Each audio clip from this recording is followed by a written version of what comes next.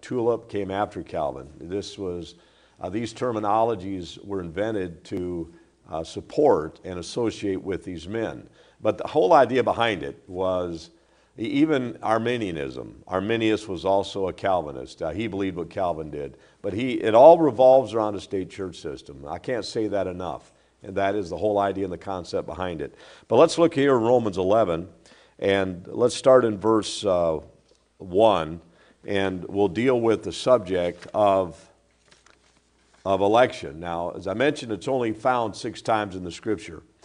But the most of the occurrences are found in Romans 11 here. It said, verse 1, I say then, if God cast away his people, God forbid. For I also am an Israelite of the seed of Abraham, of the tribe of Benjamin. God hath not cast away his people, which he foreknew. What know ye not, that the Scripture saith of Elias, how he maketh intercession to God against Israel, saying, Lord, they have killed thy prophets, they have digged down thine altars, and I am left alone, and they seek my life. But what saith the answer of God unto him? I have reserved to myself 7,000 men who have not bowed the knee to the image of Baal. Even so then, at this present time also, there is a remnant according to the election of grace. Now keep that phrase in mind, election of grace. And if by grace, then it is no more works. Otherwise, grace is no more grace. But if it be of works, then it is no more of grace. Otherwise, work is no more work. What then? Israel hath not obtained that which he seeketh for, but election hath obtained it, and the rest were blinded. So election hath obtained it. According as it is written, God hath given them the spirit of slumber, eyes that they should not see, ears that they should not hear unto this day.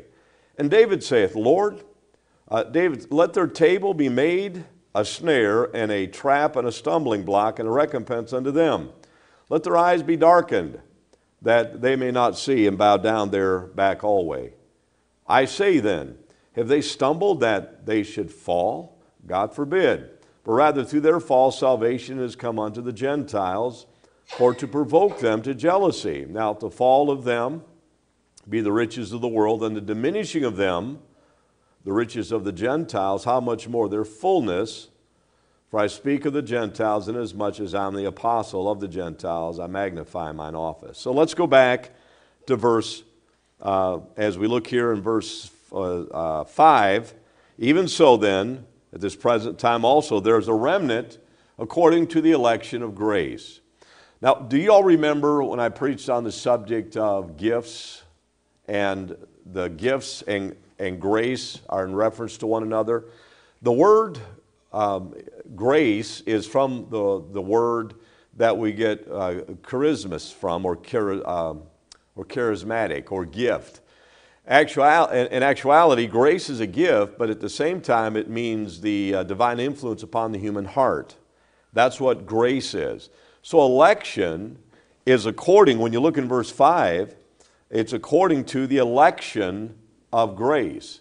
So what God hath chosen, then we look at elect, that's what God hath chosen. So election is according to grace, which is the divine influence upon the human heart. So election, now read verse 5 again. Even so then at this present time also, there is a remnant according to the election of grace. There is a remnant, even though in Elijah's day, we had them worshiping false gods. There were not many of them. He said, Lord, I'm the only one left. And God said, no. There's 7,000 that have not bowed their knee to the image of Baal. And that was according to the election or the choice that God had of his method, the election of grace. Now, grace is the divine influence upon the human heart. So the process by which God will reserve people is according to his divine influence upon their human heart. And the end result is that some will believe and some will not. So some will be hardened, some will be darkened in their ability to see, and some will say yes.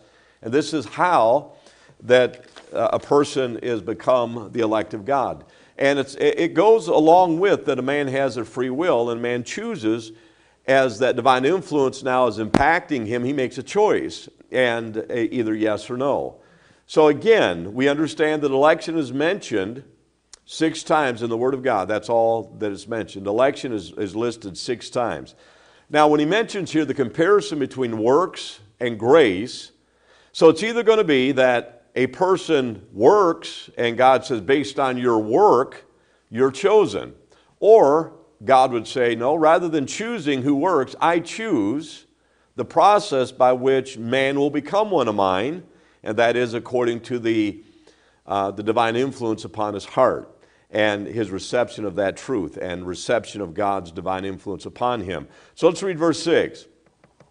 He said, if by grace, which is again the divine influence upon the human heart, so if by grace, that's what grace is, which is a gift, and it's where you get charisma from, and it's a gift, it's a divine influence upon the human heart. So if by grace, if by this divine influence upon the human heart, then it is no more of works. Otherwise, grace or the divine influence is no more divine influence, so God has nothing to do with it. If it was by works, God would have nothing to do with it because grace is no more grace. So there's no divine influence upon your heart. It's all up to you what you do. And that is not how a man is saved. A man is saved according to the gift of grace. For by grace are ye saved through faith. So, grace doesn't save us. Grace, in that famous verse of Ephesians 2, for by grace. Grace is divine influence upon the human heart. For by grace are ye saved through faith, not of yourselves, not of works, lest any man should boast. So a man is not saved by his works because if he was, then grace is no more grace. There's no divine influence needed upon your heart because all you got to do is get up in the morning, go to church, do good things, work, read your Bible, pray. God has nothing to do with it. So really God is not really much part of your salvation, is he, if that were to be the case. But God hath not chosen that. So election is according to grace. Does this make sense? Election is according to grace. So it's called the election of grace. It isn't that God chose this guy to heaven, this guy to go to hell. What it is, and we believe in election. We believe in election that God has chosen the process by which he would save man. And that is, it would not be according to work. In reality, when you look at the Calvinists, they're a works-oriented organization. You look at Augustine, works-oriented. See, they believe this: if you're not coming in and taking communion and being baptized into their assembly, and if you do not have a perpetual aspect of being involved and supporting their institution, especially in the days of the Protestant Reformation and the times of Augustinianism, when it was the Catholic Church now was developing and emerging. In reality, they're works-based, and they defy and they go against and they contradict what election of grace is, because they're eliminating the divine influence upon the human heart and putting it upon your obedience to the papacy or your obedience to the federal religion that they had in their day. So in reality, it's an oxymoron. They're totally against the grace of election of grace, which is God's divine influence upon the human heart. That really isn't part of their equation. Their equation is this: that get baptized as an infant, come in and maintain the communion and stay part of this organization. And if you do this, after the fact, you are one of God's elect. So really, the divine influence upon the human heart had no play in this, because a baby didn't choose. A baby did not choose to be baptized according to God's divine influence upon his heart, compelling him, this is what you need to do. So Calvinism really is opposite of what they say they are. Just as organizations out there have these different names, they make themselves sound good by their title, but in reality, they're the opposite of what they say they are. And that's how doctrine is as well. But look in verse 6 now. And if by grace, which is the divine influence upon the human heart, then it is no more works. Otherwise, grace is no more grace. But if it be of works, then it is no more grace. In other words, if you can work it, you don't need God's influence upon your heart. Otherwise, work is no more work. What then?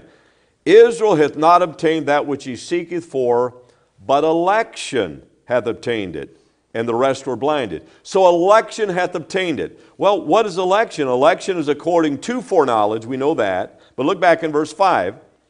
So if election hath obtained this, verse 5, the remnant is according to the election of grace. So if election hath obtained it, how did election obtain it?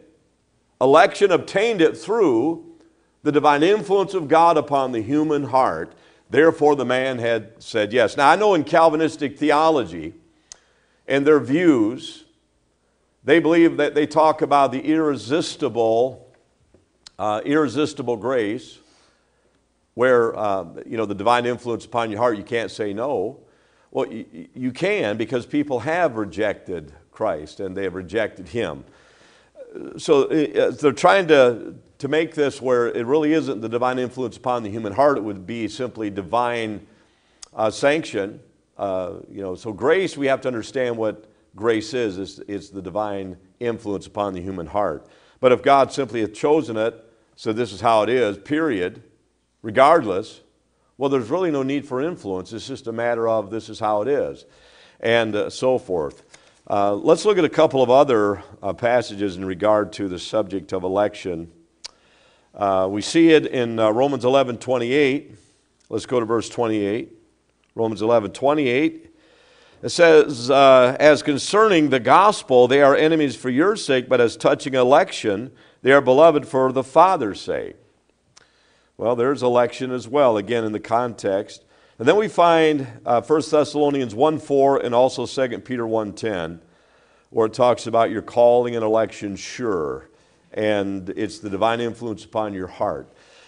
So basically, let's go to 2 Peter 1:10, and let's just look at this one here, 2 Peter 1:10. 2 Peter chapter 1 and verse 10, we see, it says here, wherefore the rather, brethren, give diligence to make your calling and election sure. If you do these things, ye shall never fall.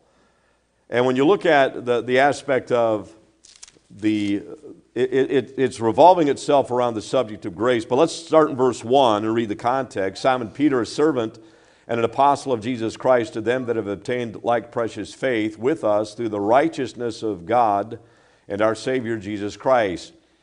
What's verse 2? What's the first word of verse 2? Grace. What is grace? The divine influence upon the human heart. Now keep that in mind. Grace and election go hand in hand.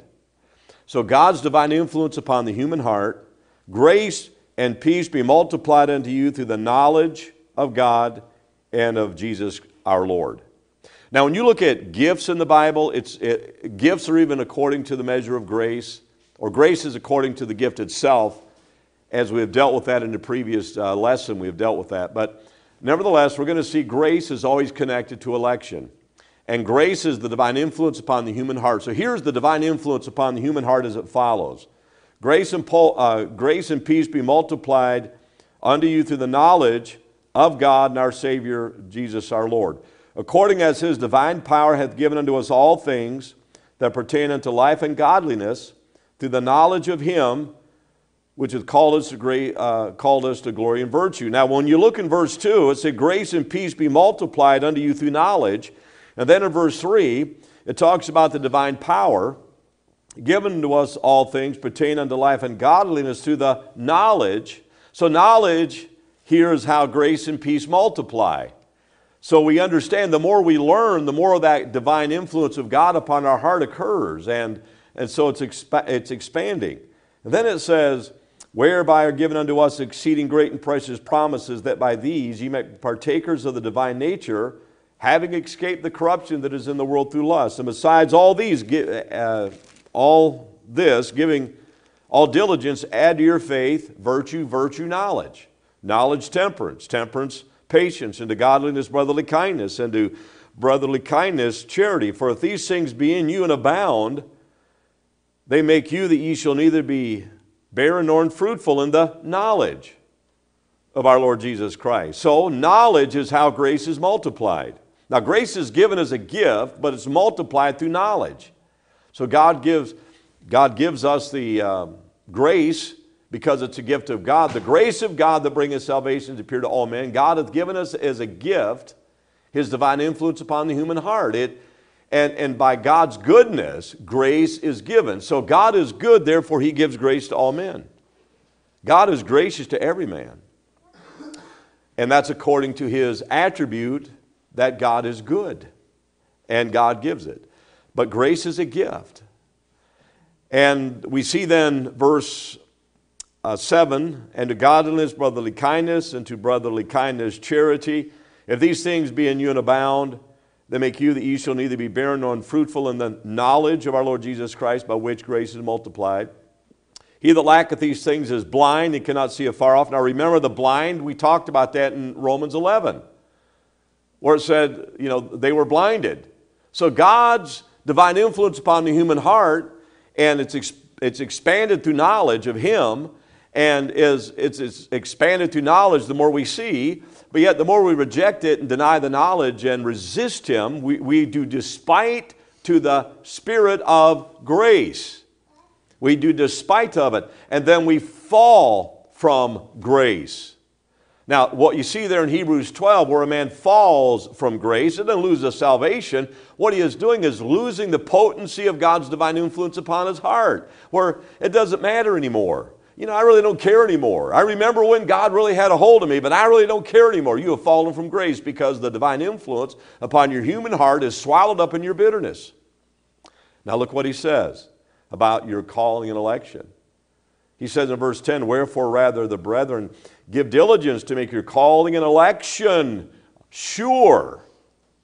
If you do these things, you shall never fall. So that divine influence upon your heart, you can paralyze it. Go to Hebrews 12. Hebrews chapter 12, where we deal with the subject of the bitterness. In Hebrews 12, and we'll look in verse, let's see here, Hebrews chapter 12, and we'll follow in verse 13. And make straight paths for your feet, lest that which is lame be turned out of the way, but let it rather be healed. In other words, a person has a wound of some kind, spiritually speaking or emotionally, whatever. So he's using the parallel here, parallel of a lame person, be turned out of the way. And that, whatever happened, because in the previous verses he's dealing with chastisement, a wayward child. So people can get angry at God, and they often do. But he said, make straight paths for your feet. And then he says, verse 14, follow peace with all men and holiness, without which no man shall see the Lord, looking diligently, lest any man fail of the grace of God. So when a man fails of the grace of God, which is the election of grace, God hath chosen. The way God deals with man is not that God said, I'm going to let you work, and the more you work, the more you're accepted. No, it's going to be according to my divine influence upon your heart. Now, this is done by the Holy Ghost of God. And so here we have a man falling or failing of the grace of God. Failing of the grace of God because of circumstances and bitterness in your life, and that which is lame is turned out of the way, but rather let it be healed.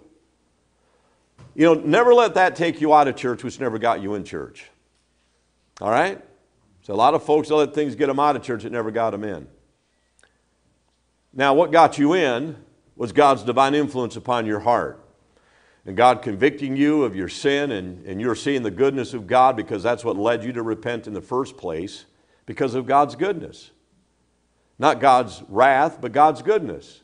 That led us to repentance. The goodness of God leadeth to repentance, not to be repented of. So God's goodness is what brings people to Him, not fear. And that's why I'm troubled about those who, and I'm not saying it can't happen, but when a person, a lot of times you'll show we've heard movies like Left Behind or what have you, and people say, I'm going to get saved, I don't want to be left behind. Well, we need to make our calling and election sure, because in regard to my salvation, was I saved because I was afraid, or was I saved because I saw the goodness of God. I saw myself as a sinner. Or did I just pray a prayer because I don't want to be left behind to go through all this? Of course, that Left Behind movie is a bunch of heresy, but nevertheless, you see that. I remember when the first one came out in the 70s, Left Behind. And now they're even getting more perverse in their doctrinal approach. Nevertheless, the point is, when you show something scary in guillotines and people getting their heads cut off, people say, I'm not going to be left behind. What do I need to do to be saved? Pray a prayer. Okay, boom, I prayed my prayer, I'm saved. Well, I'm glad I'm not going to be left behind, and that they go on and live their life the way they live, and nothing changed. But here we need to understand, God didn't choose to save you that way. God chose to save you by His goodness. The goodness of God leadeth to repentance. And the repentance is there a repentance in there where a person said, yeah, I prayed a prayer, but did I really change? Was there repentance of sin? Was I sorry for my sin and understanding why Jesus died for my sin? Or am I just looking for a quick fire insurance policy? So I wonder sometimes, a lot of folks are saved that way. I'm not saying they can't be saved. I'm just saying according to the Scripture that we look at the goodness of God, and this is the election according to grace. That God has chosen the divine influence, His divine influence upon your heart, not trying to scare you with gargoyles and demonic creatures, but God's divine influence upon your heart. And we see ourselves as sinners, and we know that Jesus died for the sin debt. So we have to make our calling and election sure. And then with that being said, we have those who can fail of the grace of God. Saved or not. Now we have a lost person that fails of the grace of God. Now the grace of God, God will not always strive with man. But yet man can fail of the grace of God, or that divine influence now becomes, it comes up against a calloused heart, and to the point where nothing will penetrate anymore. And this is where the day of visitation is sinned away, and a person now, his fate is sealed. Not that God chose it, but they did through the hardness of their heart. As with Pharaoh, his heart was hardened. So he did not, like Pharaoh, did not yield to the divine influence upon his heart. He hardened it.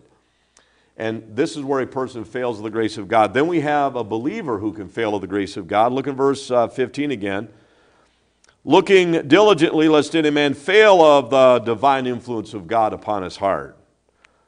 Lest, because here's the colon giving the explanation, lest any root of bitterness springing up trouble you, and thereby many be defiled, lest there be a fornicator, sexual sin, or profane person, going against that which they loved and stood for at one time, or Esau, materialism, who for one morsel of meat sold his birthright. So three options come from those who fail of God's divine influence upon their heart. Sexual sins, that's lust of the flesh. You have material sins, where he sold his birthright for a bowl of soup. So you have materialism. And then you have profanity. And that's, you have the lust of the flesh, lust of the eye, which is materialism and the pride of life. Then we're coming into the profanity, where you just go against it now. Your heart is hardened. So you have three areas here that are affected. And this is where when a man fails of the grace of God. Now we have to understand that election of grace. So God hath chosen the process according to not your works. Again, for by grace, God's divine influence upon your heart, are you saved through faith, which God gives you as a gift. Not your works, lest any man should boast. Ephesians 2 dovetails perfectly with Romans 11. They go together. So we see the aspect of this Calvinism teaching is, in reality, Calvinism is a work-based thing. It's an after the fact when you look at it the way it is in the Scripture. So now when we look at that subject concerning this, where Esau fell in those areas, any questions or comments on that? Yes, we got one here. In John 3:19 it says, and this is the condemnation, that light is come into the world, and men love darkness rather than light, because their deeds were evil. And concerning those beliefs that say that God verse right there, in keeping everything in balance in Scripture, it's the same as saying God is a maker of darkness. Yeah, that's a good point. And they have to have darkness to do their evil deeds, and he did all that. He's chosen not to let them be saved, and that's just the way it's going to be, and there's no choice of them in it. That's Okay, the same as saying that that darkness can come from God, and that's impossible. So I don't even understand how they can take and many of the scriptures pointed out this morning that shows how a person doesn't come to God because of what they choose not to do or to do. There's so many, you can't balance that context with saying, oh, God is just going to choose you, he's not going to choose you. Yes. It's ridiculous because it doesn't make any sense with what these scriptures say. It's man's doing, it's his choice that he is going to love his evil, and so he's going to choose that way. And it's a choice, and it's the heart. It goes back to the heart. What the Bible says, you've resisted the Holy One. So it's a resistance. And that's a choice, a resistance against God's divine influence. So you resist that. And they resisted the Holy One of Israel. They resisted Christ. They resist the Holy Ghost. You stiff-necked people. And and what you have said there in John 3, where men love darkness rather than light, and so you have the condemnation there, where you have those that receive the light. And by the way, when they acknowledge their sin, they come to the light and they get more light. So this is the grace that's multiplied through knowledge. And so when you see that there in John 3, actually, let's go there in John 3 and verse 14. And as Moses lifted up the serpent in the wilderness, so must the Son of Man be lifted up, that whosoever believeth in him should not perish, but have eternal life.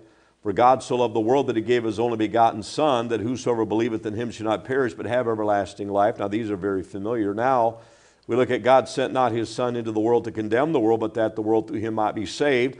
And by the way, John, let's see here, John chapter 1, we know that the law was given by Moses in verse 17, but what came by Jesus Christ? Look in John 1:17. What came by Jesus Christ? Grace and truth. All right? So grace and truth. Grace here is charisma. That is a gift. That's God's divine influence upon the human heart. So grace came by Jesus. So he came not into the world to condemn the world, but that the world through him, through this divine influence upon the human heart, but not all would receive it. So we have to understand the process by which man is saved. He is not saved according to his works. He is not saved according to baptism.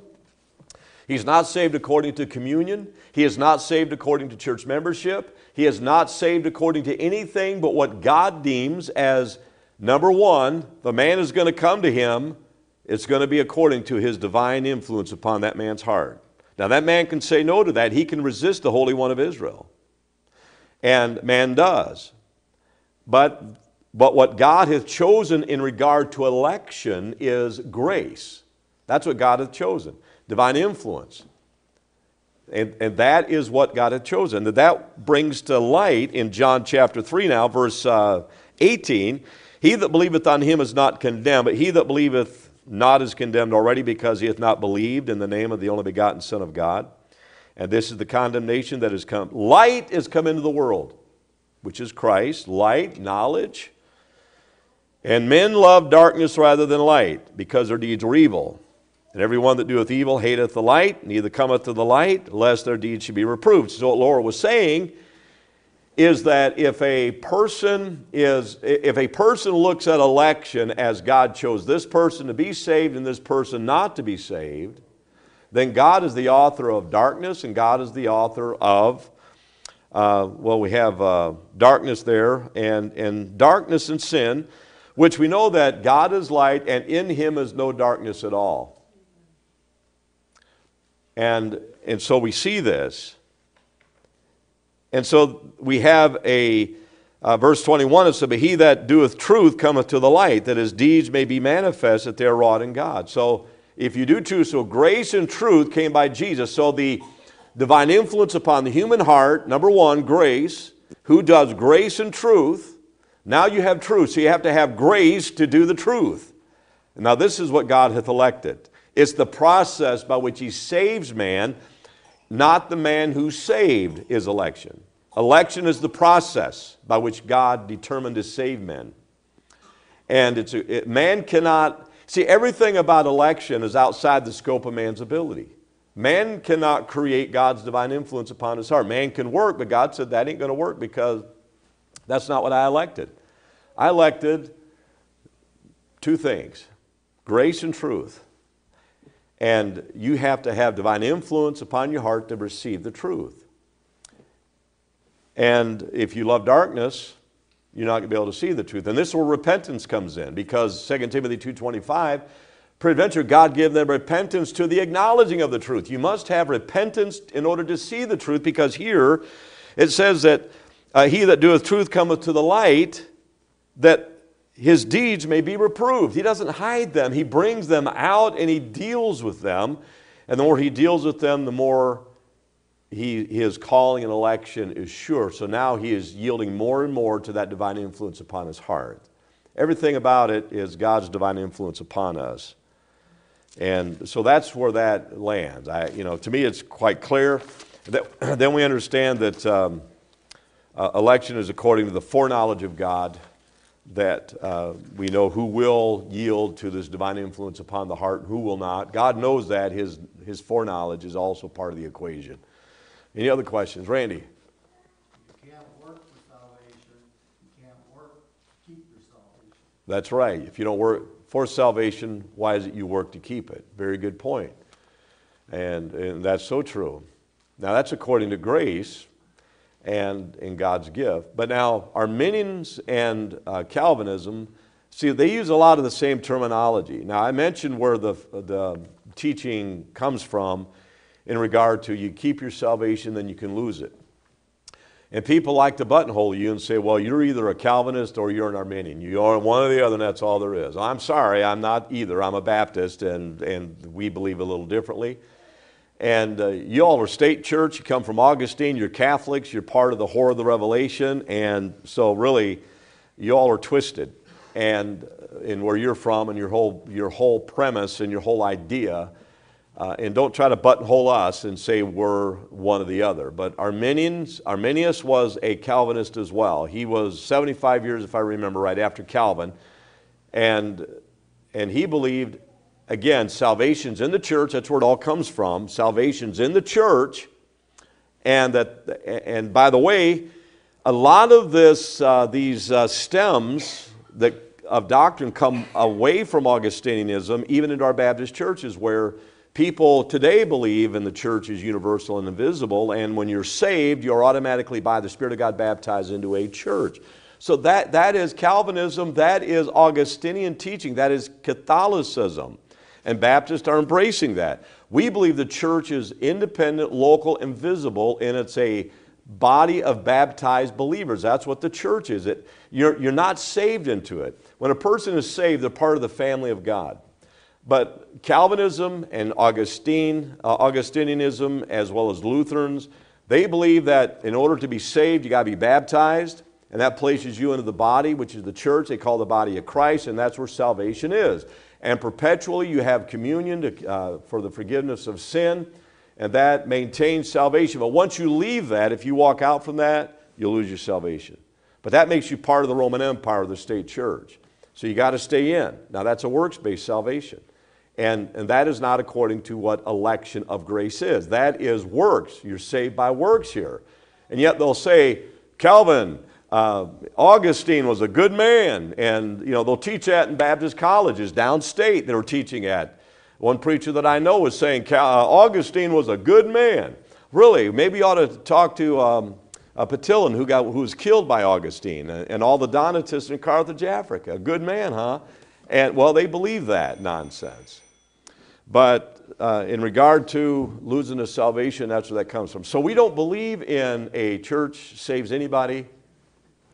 We believe by the divine influence of God. He works upon our heart. We repent of sin. Everything is a gift from God. From the grace to faith to repentance, it's all a gift. God gives it to us. And that's what God hath chosen. That's what God has elected. Nothing to do with us except yes.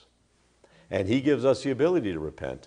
It all goes back to that divine influence upon the human heart. I'm tired of saying that's God's influence. And I want to repent of this. That's God's influence. And that is grace. For by grace are you saved, through faith, that not of yourselves, it's the gift of God, not of works, lest any man should boast. So God had taken it out of the court of man, and God had put it upon himself the way he would save people. So that's how it is done. Any other questions? Randy? Is that where in the Bible where it says that they came out from us, but they went out of us? That is Antichrist. Good question there in John. They went out from us because they were not of us. If they were of us, they would have continued with us, but they went out that they might be made manifest that they were not all of us. This is the spirit of Antichrist. So the Antichrist comes out of the church, doesn't come out of the UN, it comes out of the church, and that's where corruption of doctrine comes in. So Calvinism is a Antichrist doctrine. It is a corrupt doctrine.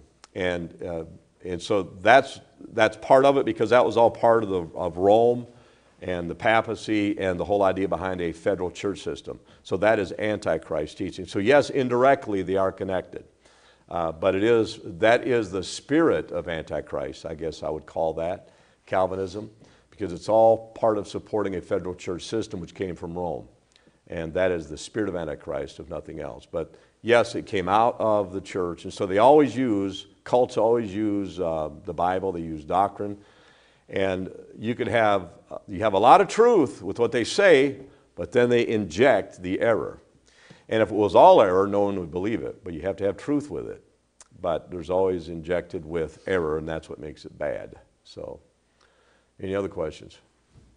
All right, well, we didn't go to the lesson at all, but I hope it was helpful this morning.